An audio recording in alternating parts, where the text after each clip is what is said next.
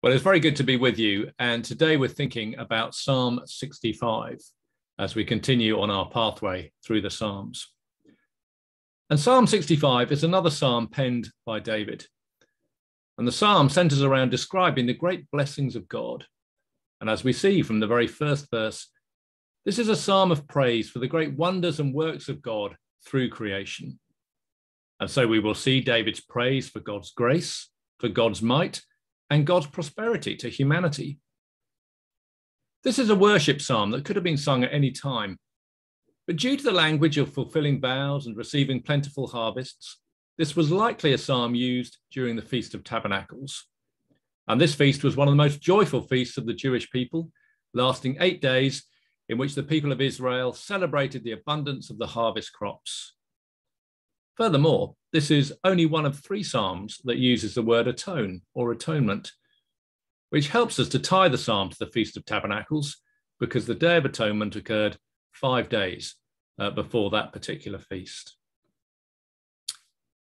So let's think first then about God of grace, the God of grace, the first 4 verses. Praise is due to you, O God in Zion, and to you shall vows be performed. O you who hears prayer, to you shall all flesh come. When iniquities prevail against me, you atone for our transgressions. Blessed is the one you choose and bring near to dwell in your courts. We shall be satisfied with the goodness of your house, the holiness of your temple. So the psalm begins with David declaring that praise rightfully belongs to God in Zion. And the psalm begins with what seems to be a very nationalistic psalm about the people of Israel and their feasts and offerings being performed at the sanctuary in Jerusalem. But verse 2 expands this worship psalm to all people. O you who hears prayer, to you shall all flesh come. So this psalm expresses a universal need to come to God. All people on the earth, not just the Jewish people, not just God's chosen people, all people must come to God. And verse 3 describes the crux of the problem for humanity. When iniquities prevail against me, you atone for our transgressions. When we read these words before the coming of Christ, we recognize that this is what the people of Israel understood God to be doing for them. The people recognized that their sins were against them and that God was making atonement for their sins. God was willing to make a covering for our sins. And notice that David does not say that the animals sacrificed atoned for the people's transgressions. David knew better than this. He says that it is God who is covering the people's sins. David is declaring what Paul would then be teaching to the Ephesians. But God, being rich in mercy because of his great love for us, even when we were dead in our transgressions, made us alive together with Christ. The people needed a savior. God continued to show mercy toward the people by covering over their sins. But justification for God's favorable treatment of us had to come through the death of his own son. So one of the roles of the Messiah was to come to the people of Israel to save them from their sins. But there is another blessing that comes from the God of grace. Not only were the people's sins covered, but the people could be brought near to God. Blessed is the one you choose and bring near to dwell in your courts, we read in those verses. Well, this is a beautiful picture of our ability to come near to God. Can you imagine what a source of confidence it was to the people to have God dwelling in the center of the camp? God dwelling in the tabernacle. A cloud over the tabernacle in the day and a fire over the tabernacle at night. God was with his people, and it was a great blessing to see God dwelling in their midst each day. We shall be satisfied with the goodness of your house, the holiness of your temple. So the connection is that when God is near us, we can be satisfied. We will find provisions from the Lord when we remain near the Lord. God's goodness overflows from his presence. Goodness and righteousness surround God, and we should desire to be near it all. And that is what David is bringing out in these first 4 verses as we think about the God of grace. Well, let's then move on to verses 5 to 8 as we think about the God of might. By awesome deeds you answer us with righteousness, O God of our salvation, the hope of all the ends of the earth and of the farthest seas, the one who by his strength established the mountains, being girded with might, who stills the roaring of the seas, the roaring of their waves, the tumult of the peoples, so that those who dwell at the ends of the earth are in awe at your signs. You make the going out of the morning and the evening to shout for joy. So the second section of the psalm describes the power and might of the Lord. And this stanza mentions two specific displays of God's power in the earth. In verse 6, we read, the one who by his strength established the mountains, being girded with might. The mountains of the earth show God's power and might. We cannot move the mountains. It is a feat for us just to blaze a tunnel through a mighty mountain. To stand on top of any of the mountains of the earth is a majestic experience. God put these mountains on the earth to show his might. The second way God shows his might is described in verse 7, who stills the roaring of the seas, the roaring of their waves, the tumult of the peoples. I mean, the waves of the ocean, again, are absolutely fascinating when you consider their power. The power of a wave is unbelievable. Stand in the ocean and notice how a wave will just push you back. And even with all of your might to walk forward, you will be pushed back by the ocean's waves. Dive under a wave and you feel the great force of it as it passes. The calming yet powerful sound of the waves crashing on the shore reminds us of God's power. So why does the psalmist record these events in nature? Well, verse 8 tells us that we are to be in awe of the signs of God. These things exist so that we would seek after God. These are permanent signs that our parents enjoyed, that we enjoy, and that our children and their children's children can enjoy. All of it speaks to the power of God. And the power is there to show us something very important. We see that in verse 5. By awesome deeds you answer us with righteousness, O God of our salvation, the hope of all the ends of the earth and of the farthest seas. These things remind us of God's power to answer prayer. David is telling us to look at the earth to see what God can do and to remember that this same power is working to answer us. So God of grace, God of might, and thirdly, God of prosperity. And this is from verse 9 to 13. You visit the earth and water it. You greatly enrich it.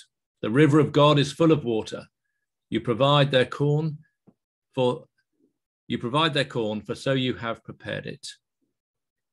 You water its furrows abundantly, settling its ridges, softening with showers and blessing its growth. You crown the year with your bounty. Your wagon tracks overflow with abundance. The pasture of the wilderness overflow. The hills gird themselves with joy. The meadows clothe themselves with flocks. The valleys deck themselves with corn. They shout and sing together for joy. So the third and final section of this psalm describes the bountifulness of God to his people. We're not so much of an agrarian society anymore. So we need to place ourselves back in history as people who lived off of the land and farmed it for sustenance and pay. Although we are, of course, aware of all that in the place where we live, as we see the changing fields through the seasons, as we see the tractors coming and going. We're very aware of the earth. But even more so, much more so it would have been for the people back in David's day when he wrote this psalm. So the first part describes the watering of the land for crops. David declares it is God who visits the earth and waters it. This brings about the grain from planting. Further, God brings the showers on the earth to soften it for farming, by which people receive the blessing of growth from their harvest. In verse 11, David continues by describing the harvest that people enjoy because God has made the earth profitable. Isn't it interesting the different types of soil that exist on the earth, so that all sorts of crops can be planted and harvested?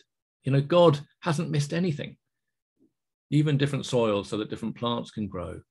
This is not random chance, but a thoughtful God who has prepared these things for humanity. And then verses 12 to 13 describe the blessings of God as the pastures and the hills are made ready for the animals to eat and find provision. The earth is made ready by God for the people to harvest. One of the keys to this section is a description of the abundance of the harvest. In verse 9, we read, "You greatly enrich it," and "the river of God is full of water." Verse 10, "You water its furrows abundantly." Verse 11, "You crown the year with your bounty, and your wagon tracks overflow with abundance." Here is a picture of the cart having so much crop, so much crops that some of the harvest is falling off the cart and being left behind on the ground. And finally, in verse 12, we read, "The pastures of the wilderness overflow." So this final section is all about how God blesses abundantly. God is not stingy when he does these things for the earth. God is overflowing with his blessings to all flesh. So what applications can we draw then from this psalm? Well, we need to see that God blesses us abundantly in so many various ways. David tries to remind us of how much God gives to the people of the earth. God blesses us through material things. And we must consider that the things we have are a blessing from God. God has set the earth up in such a way that we can be prosperous while we live here. There are other planets in our own solar system that cannot sustain life, but are desolate wastelands. How amazing that we are placed on this planet that not only has the ability to sustain life, but is able to give great abundance to the people who live on it. The earth continues to remain and be productive, even though people may think that we're destroying it. And of course, with COP26 and all that we think about with climate change and biodiversity and all these things, of course, we need to be considering these things at all times. But it's remarkable too that God has not made a delicate earth, but he has created a planet that can be useful for people with their technology in 2000 BC, as much as it can be all these years later, sort of 2000 AD. So there's something very robust about the earth. God has designed it that way. And second, God has given us the beautiful things that we see in creation to know that he exists. We're able to look at the mountains and the waves and know that there is power in this world and that someone put these things in motion for us. The earth is accomplishing God's purpose. God's love is so great that these things were placed here so that we would know that there is a powerful creator who answers our prayers. If God can set these things in motion by his own divine will and accomplish his purpose, how much more can God do for those that he loves so much that he created all this for us and gave up his son for us? It's an extraordinary thing. And finally, we see God's blessings through the grace he has offered to all of humanity. Our iniquities continue to prevail against us. We are not living the way we should. All of us sin and are falling short of the holiness and glory of God. But God, rather than issue wrath against us, made atonement for our sins. God is merciful and covers over the sins that we have committed. But he must remain just. Just as much as a judge can be merciful, he must also be fair. Fair and just, and keep the requirements of the law. So to be able to show us mercy, a price has to be paid. And the price was the sacrifice of his only son. This would allow God to be just by covering our sins. And this atonement is found in the blood of Christ. And it's atonement that David speaks of in this psalm, looking forward to that final fulfillment in Christ. But this forgiveness, of course, is not automatically applied. We are required to come to Christ through repentance and faith. And we're made pure in the sight of God if we will simply come to Jesus and offer him our lives today. So let's then pray as we think about the God of grace, the God of might, and the God of prosperity. We thank you, Lord, for this psalm. We thank you that you are a God of grace who has graciously provided for us.